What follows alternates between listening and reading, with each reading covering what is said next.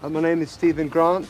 Between filming two characters played by the same actor and creating a hippo goddess, the making of Moon Knight was a massive collaborative process. Which scene required over 200 extras to film? Let's find out. Okay, here we go. Stand by and action. Number 1. The Moon Knight costume is beautiful, and was a result of everyone putting their heads together to come up with the perfect design. The design of it was a process, collaborative process. On the legs of the costume are hieroglyphics inscribed that translate to the protecting soldier of the moon, since the word knight did not exist in the ancient Egyptian language. They used fabric that was stretchy enough for movements, but tough enough to survive all the stunts. The partner to Moon Knight is the much more dapper Mr. Knight, and his style makes sense because Mr. Knight is what Steven imagines is cool. The costume was a custom 3-piece suit, and the waistcoat had unique buttons that had the Khonshu symbol on them. His sneakers were adapted to give them a modern look, and straps were added to resemble the look of a mummy. Oddly enough, the two characters originally had their outfits swapped, with Mark Spector wearing the nice suit and Stephen Grant sporting the cowl. But they switched it after realizing it made more sense the other way around. I feel like Steven's Mr. Knight. Don't we think that? And then they're like, we were thinking the same thing, and so then that got switched. Number 2.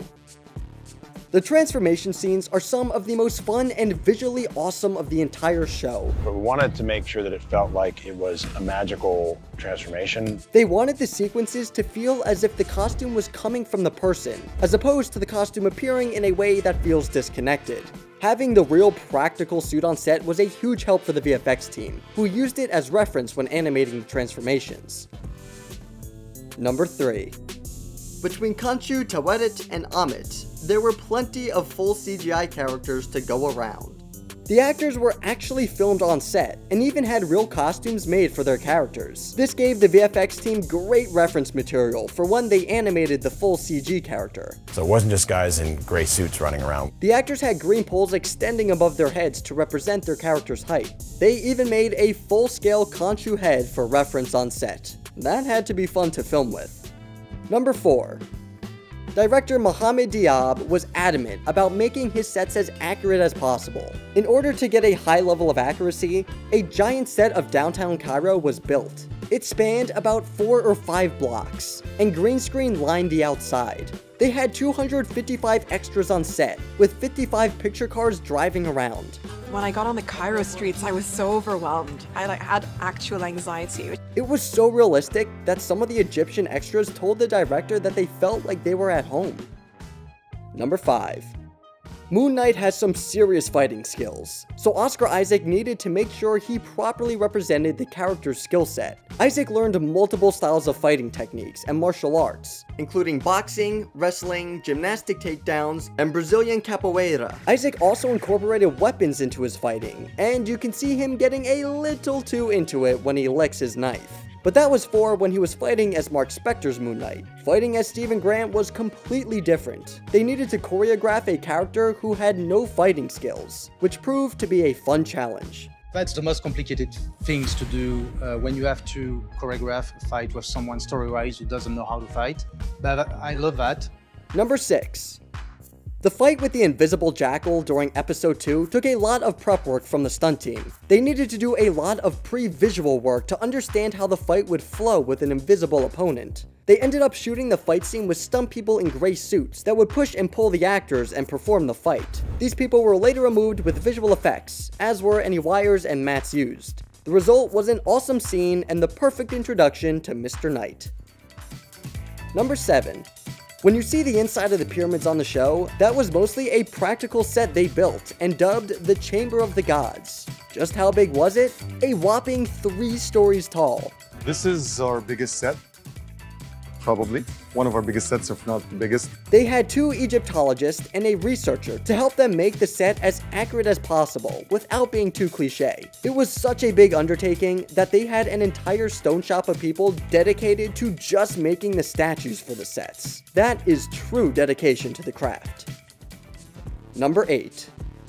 Another immensely impressive set that was built was Alexander's tomb. This set was 100% practical, from the sarcophagus to the paintings and statues. They had several people from an art school in Budapest come in and paint the chamber to give it an authentic and accurate look. Multiple projectors were set up that projected the images and hieroglyphics onto the walls, acting as an outline for the painters to follow. Number 9. Stephen Grant's English accent perfectly suited the character and was so charming, but he originally wasn't going to have it. Oscar Isaac came up with the accent and personality of the character at his house, and started doing the voice for his kids. I saw an opportunity to do something really fun. He got some advice from crew members that were from Budapest and London. I could always go to them and be like, how would you say this? What would you say? How do I sound? Does that sound okay? Does that sound okay? They're like, yeah, mate, it's all right. Number 10. The museum where Stephen Grant works was actually the Museum of Fine Arts in Budapest. The crew transformed 3 big rooms into their own sets, recreating the Egyptian section of the British Museum. The team made 140 individual pieces that filled the rooms, with the biggest item being over 19 feet tall. The detail and artwork was truly impressive, as they captured the look of real artifacts in a museum. Number 11. The team behind Moon Knight put in so much work and detail into every scene that you may not have even noticed that Stephen's apartment was built for a specific purpose. They decided to make it an attic apartment because it would resemble the shape of a pyramid, and Stephen's bed was made under a platform as if he was in a sarcophagus, being tuned in. The crew's attention to detail never ceases to amaze us. Number 12. Oscar Isaac was the perfect choice to play Moon Knight, and Kevin Feige had his eyes set on him from the offset. Isaac, however, had never heard of the character, so he did a deep dive into the comics to help him prepare for the role. It was very important to him that he take the mental health aspect of the character very seriously, as he wanted to do a character study on the complexities of Mark Spector and Stephen Grant. Number 13. Oscar Isaac was watching The Good Lord Bird and mentioned to director Mohamed Diab that Ethan Hawke would be amazing to play the part of Arthur Harrow. The same day, Isaac ran into Ethan at a coffee shop and mentioned the idea to him. A couple days later, they grabbed a drink together and Isaac convinced him to be in the show. It was a very easy yes. I mean, I never even thought twice about it. Number 14. Oscar Isaac did a lot of research on dissociative identity disorder because he wanted to make sure he portrayed it in the correct way. He wound up reading a book called A Fractured Mind that he said ended up being his Bible. Really gave him some complexity and really made him a character that was fascinating. Number 15. Who is the perfect person to play Oscar Isaac's double? How about his brother? For the scenes when both Mark and Stephen were in the same room, they brought in Isaac's brother Mike Hernandez to play his counterpart. So when you see them talking to each other, you're most likely watching Oscar Isaac have a conversation with his bro. The amount of work that went into creating Moon Knight is impressive.